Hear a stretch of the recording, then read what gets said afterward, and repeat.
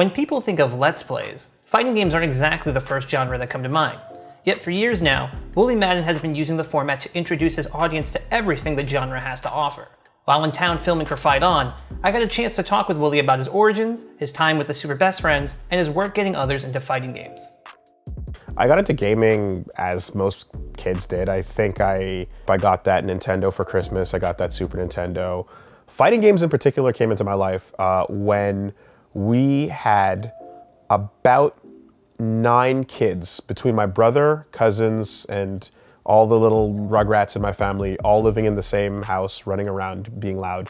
We all had to play like on the system together. And if we went to go rent a game, it was not going to be Final Fantasy and it was not going to be Chrono Trigger, because those games are amazing, but you can't play that with a bunch of kids. Everyone's yelling and screaming, everyone wants to play. What's the best way to shut like 9 kids up at the same time is you make them play a game that takes about a minute per match and they always pass the controller on and everybody gets to rotate, you know?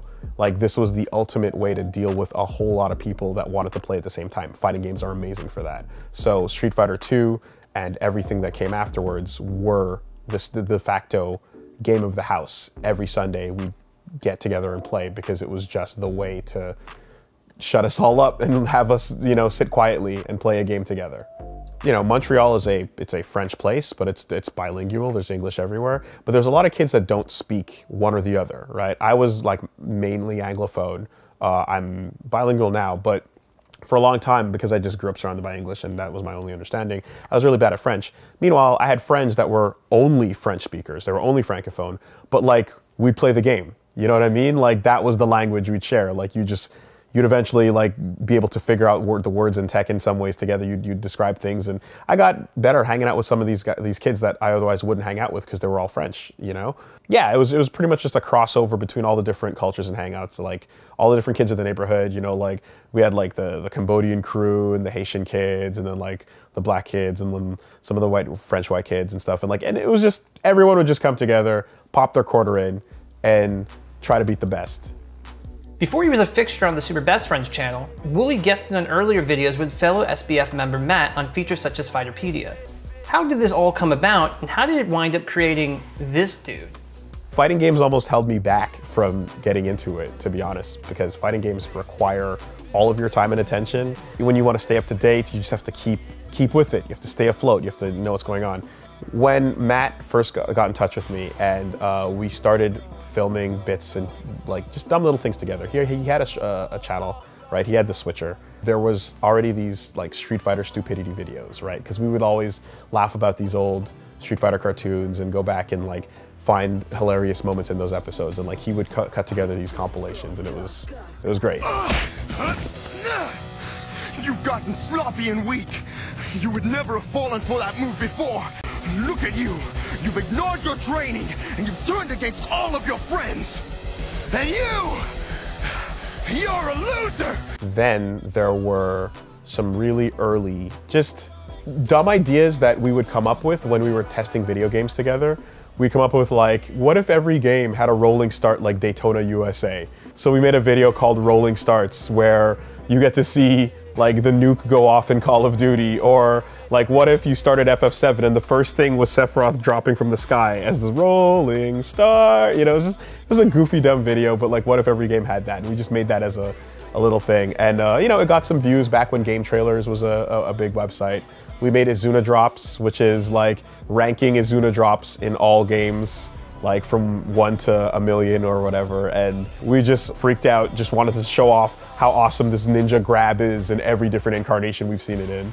And there are, yeah, like 2 or 3 other little like skit things like that before we eventually got started on Fighterpedia, because Matt and I, again, we just had fighting games in common as a history, you know? So like through Fighterpedia, we got used to working together and like kind of just putting like inside jokes that we had into the outside world and hoping that they would land. And thankfully they did, because there's other people out there that get it. Second best stage goes to Darkstalkers, Fetus of God. Holy fuck! Second worst stage goes to Darkstalkers, Fetus of God. Holy fuck! A show that I kind of had before Fighterpedia is this like very quiet, no one talks about, it doesn't exist online anymore, a show called Needs More Salt that I tried to get going. It was not very good. I had no confidence in anything I was saying, and it was terrible. But it was very like visual heavy, you know, and I'd grab like lots of bits and pieces and things. So like in order to grab lots of bits and pieces of like just images to use and that and whatever, I had like a massive folder of just random fighting game related art, clips, whatever you call it, you know? One thing I had was all the old rejected Street Fighter character designs, you know, and it had like scans from the art book. So like this folder I just remember was always sitting there that I had when I'd just stare at like some of the weirdest character designs on this thing. And I remember one day talking to Matt about all the goofy ass shit that Capcom never put into Street Fighter 2, including like the original Blanka, who's this slave guy with a chain in his mouth. And it was just like, oh my God, what are they thinking? For some reason, when we got to the bullfighter, there was all these international wild like Ganesha, Dalsim, and all this crazy shit. But like, this was just this weird out of place dude. But he was just a dude with a beard and a ripped shirt. He looked like he belonged in a dive bar. What is the point of this guy? Like, how is that a Street Fighter? It had nothing going on, you know? It was like one of the worst designed characters I'd ever seen. And yeah, we just like yucked up what his potential story would be. Like, why would this guy, you know, be in the pantheon of like Sagat, Bison, Ryu, these great characters, and then like this dude with a soup catcher beard, a ripped gym shirt with the word Zubaz, you know? So we're just like building it up. And like one of the coolest quotes we would always joke with each other with at the time was about how in the beginning of Fatal Fury, Terry Bogard would go, "Feel the storm, it's coming." It'd just be hilarious to drop it when it's inappropriate. So using it here, can you feel the storm it's coming for this really dumb character with Zubaz? Like, it just, we fell apart. We fucking died. Now this guy is so cash. Here we've got rope whips, leather straps, spiked wrist guards, a soup catcher beard, and a ripped gym shirt with the word Zubaz. Can you feel the storm? It's coming. And like, we didn't know anything about like the Zubaz brand of clothing that was associated with wrestlers. We had no idea that he was meant to be a reference to the Legion of Doom. So we put him in. It was the funniest part of the entire episode to us. And when we did the next episode, I was just like, yo, what if I just stick him in the background somewhere and get this going, you know? And then come the third episode, I'm like, okay, yep, I see how this franchise is gonna go. We're gonna create the franchise here and now that is Zubaz, and he's gonna be in every episode of this show, whether you notice it or not. From there, it was just like, okay, we have this character, now we're gonna play Let's Plays, we're gonna play wrestling games. Who do we create a character with? It better fucking be the Baz, right? And then eventually, when Kickstarter popped off, the whole create a character of Zubaz thing just naturally extended into insert a character into this game. We want to promote the game. We want people to support it. We want everyone to know that Shovel Knight looks awesome. What can we do? Well, if you can put a character in, let's put our dumb guy in there. Same thing for Dive Kick. Switched it to The Baz because Zubaz clothing is a real corporate brand. We don't want to get involved in that. This character is, I guess, technically from Capcom, but has kind of morphed into something else at this point. They did include the page, amongst all the other rejected characters on the Anniversary Collection, right? It is there, but no one's ever reached out to say anything. It's just what it is. A doodle on a napkin that got scanned into an art book of a forgotten, embarrassing memory, you know? Like, that's all it is, and at this point, it's taken on a life of his own. He's in games I don't even know about. He's gotten cameos and things I haven't played. You know what I mean? Like I saw a racing game where they just threw him in there. I saw him in like another little like 3D platformer. Like it's exactly what I want. I just want this to be almost like a publicly used open source piece of garbage character, you know, at this point, because anytime anyone goes, hey, can I put him in? Absolutely. Absolutely. Don't even think twice. Put him in your game. Have fun. The Baz wins. At the moment, fighting game content comes in many different forms. Match footage, interviews, and analysis videos to name a few. And for years, Friday nights on the Super Best Friends channel were for Fisticuffs. Every week, the crew would gather to showcase a fighting game of their choosing. Whether it was a revered game like Third Strike, or maybe even something like Jackie Chan's Fist of Fire, the genre was on full display. What were the motivations in creating a weekly fighting game show? As the channel continued to grow, and I saw things picking up in the audience, like really starting to build and build, like I always had like the agenda of like push fighting games. One of the ways we met was just hanging out in college playing fighting games together. Like, you know, we'd skip class and just, you know, someone would bring a console, someone else would bring the games and sticks or controllers, and we'd just find the screen and like plug in and play, you know, whenever we weren't like doing anything else. And like, just that like chill afternoon of playing fighting games and having fun was always a good time.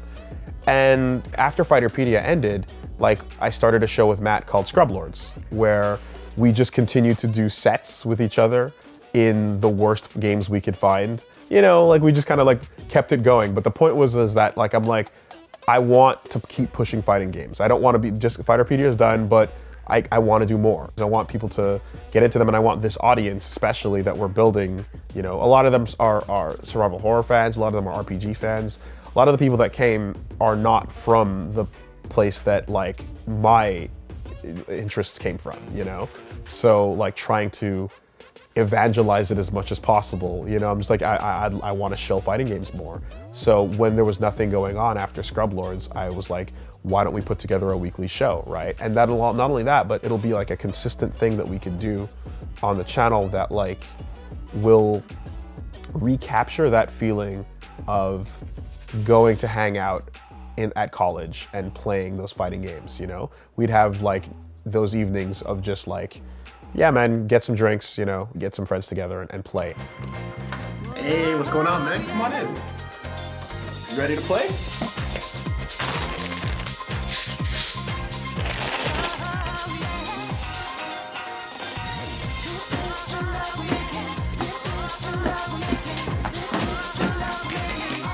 Guys, look who's here. Yo, hey. I didn't realize that like so many people had that exact experience. Like I was basically trying to recreate the way we all met and hung out. And in doing that, it turns out like tons of people had similar hangouts and everyone just kind of loved that vibe. People that weren't necessarily interested in the fighting game were still interested in that sort of hangout. And like it thankfully kind of got them to stick around, and before they knew it, they were like, oh, these games are pretty dope. But it could have been any other. You can play Magic the Gathering on a Friday night with your friends, you know what I mean? Like it can go a bunch of different ways, but like this 2-for-1 kind of combined, you know, people's like desire to sort of just like have that chill hangout environment, and it got me to have a bunch of different awesome fighting games that like I knew people didn't know about in the spotlight on the channel, while every week they'd be paying attention to like the latest episode of Silent Hill. But Friday night, check it out, it's Mark of the Wolves. You never seen this game? It's awesome. Check out how beautiful the sprites are. Yeah, Terry Bogard, he dropped his hat. He put on a new jacket. Did you know about this? It's fucking sick. Like that's just pushing that out into everyone's faces, and like, yeah, it worked. How hard is it to teach a fighting game in 30 minutes? Impossible. It's impossible. And I learned early in that series that like the educational side of things is not the part that people are necessarily signing up for. They're kind of just here for the fun, right? And I'm like, okay, if I'm trying to teach, that's bad. Especially with these guys that are just fucking clowning around. Like, we're all just trying to have fun, so that's not necessarily the point. But showing off every character a little bit should be a part of it. We want to make sure you see what's going on in the game and what it has to offer. Trying to like play legit was also a huge mistake, because what ended up happening is like a lot of people I got a lot of shit over like being a tryhard is essentially what it was. Playing the way that I'd always learned how to play these games, which is you play your main, you play serious, you play to win, you know, type of thing. And it was like, oh, well, he's that guy that's ruining the hangout, right? Because back in my days at the college, there was a guy that would come and he'd take it way too seriously and it wouldn't be fun, you know? So like simultaneous to the inception of the series came the reminder of that guy that would make the night not fun, you know? And I didn't want to be that or do that, right? All that to say that eventually I kind of said, okay, let's just not only get rid of like a lot of that. Let's just go through the roster, pick who we haven't seen yet. And consciously, I made an effort in my brain to just press buttons, just stick around. Doesn't matter what's happening. Have fun with it, right? Don't try to play, if you know what I mean? The core point was it's a hangout. So just knock on my door, come on in, you know, grab your stick, you ready to play, right? Like, that's it. And anything that strays too far from that is gonna not be well received. The Super Best Friends disbanded in December 2018, and since then, Woolie has continued with Let's Plays on his own channel, WoolieVersus. With a shift to a more streaming-focused approach, it's allowed Woolie to further experiment and embellish his efforts to promote fighting games. I was hanging out with guys in particular, like when I was playing with Matt and Pat and Liam. The hangout there was with people that like weren't particularly interested in like getting better at fighting games. They just wanted to dick around, play them, and have some fun. And that's totally what it should be about. And I kind of just like, I felt like, well, if I'm doing like another new thing now, and it's a stream, there's more time than just a half hour or 1 hour, right? We have a whole night looking at a game.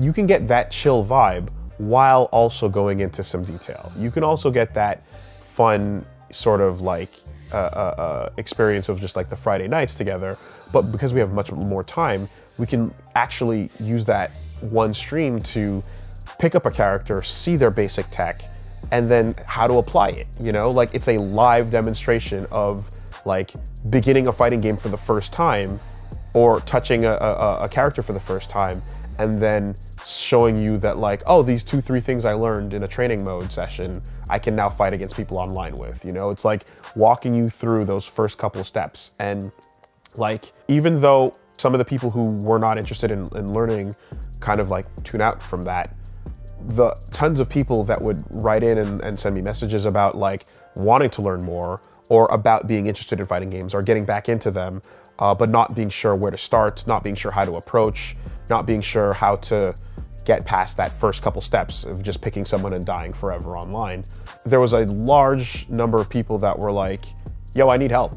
Like, I don't know where to go. I'm interested, I think this is really cool, but I don't know what comes next. And I'm not getting a ton of clear instructions from the game. So what do I do?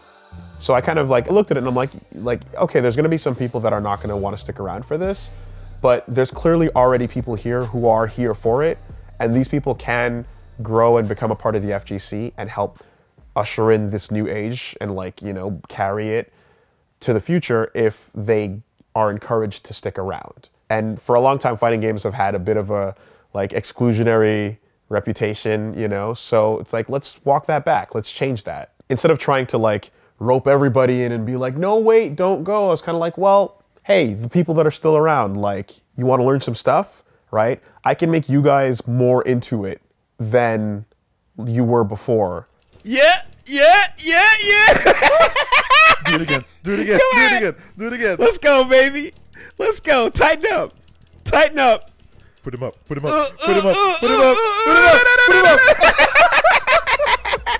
The lifeblood of the community is the players. So like growing that is much more important than like getting in people that are here to like spectate a little bit, have some fun, and then peace out.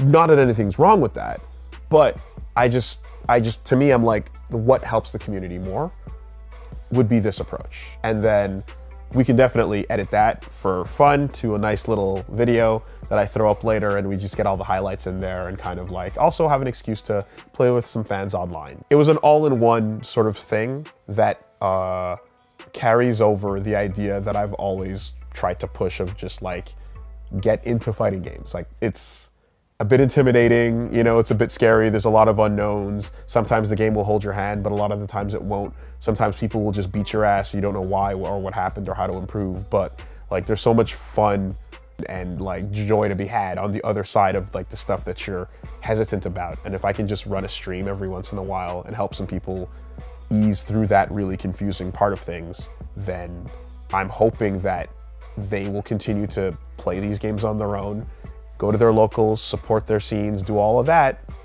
And then in the end, more fighting games will come out and that they won't die again. So it's all really selfish because I want fighting games to keep coming out. So That's all it comes down to. Grow the scene, get people playing.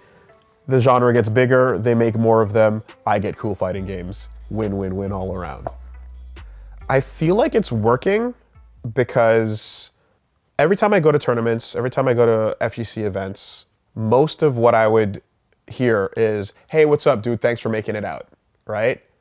That slowly became, yo, dude, you got me in. This is my first tournament, right?